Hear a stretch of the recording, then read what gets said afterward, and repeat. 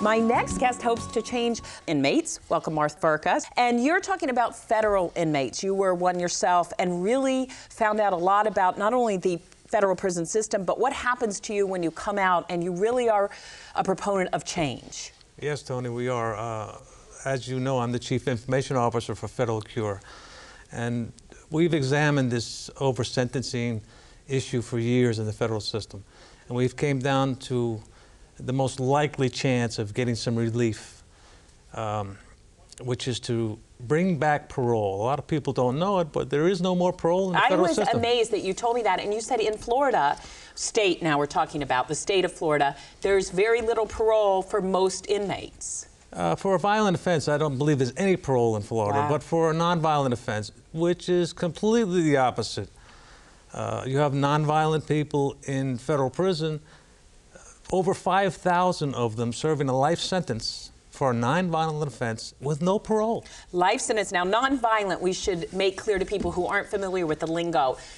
Maybe drug charges? Most of them are drug conspiracies where there was no drugs ever found. So in other words, they weren't caught selling marijuana, cocaine, There was just some conspiracy somewhere that the government either used them as informants and then they ended up in prison, that kind of thing? Generally, it's the end of the line where someone is informed on them or said he did it or he knew. And more importantly, at least in my view, that when you do re-enter society, there should be more support, more education, more jobs available. But you said there is a little bit of positive news on that theme. Well, President Bush has done more for this cause than any president since Nixon.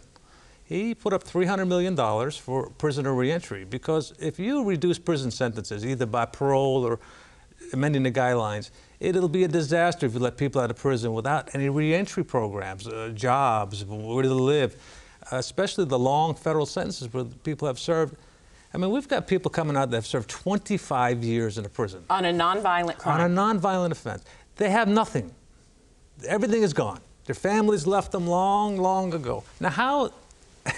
Think back 25 years ago, what was the world like? Yeah, and you did say, though, that, surprisingly, former President Carter and current President Bush are kind of working together, providing jobs, hopefully, through his Habitat for Humanity program, where these guys could be administrators, they could be construction workers, guys or girls, I should say. Thank God. And this is, I know I said to you, I've had a personal story of someone who came into the workforce and by the grace of a friend said, if not for this person, I would be out on the street. So these are not people who have killed people. These are not people who have robbed people, right? We want to make that clear. These are people caught in the politics of the drug war mania in the mid-'80s. Now, if you want to help FedCURE, if you're interested, because we have such a short time on our show, can people, I know they can log onto your website, but is it also good to write your congressman or congresswoman about this? Is that helpful? Absolutely. I would send people to the website and they could see all the information, how to contact their congressperson, and if they want, cast a ballot to support bringing back parole for federal inmates. For nonviolent offenders, we should say. I don't want to scare people and... We were very specific in the bill that we wrote to be very careful that any capital offense or heinous offense just does not become eligible for parole. Okay, well, I want to throw people, we did put the website up, Mark. Thank you. We could go on all day, but thank you for a visit. You come back soon, okay? Thank you, Toni.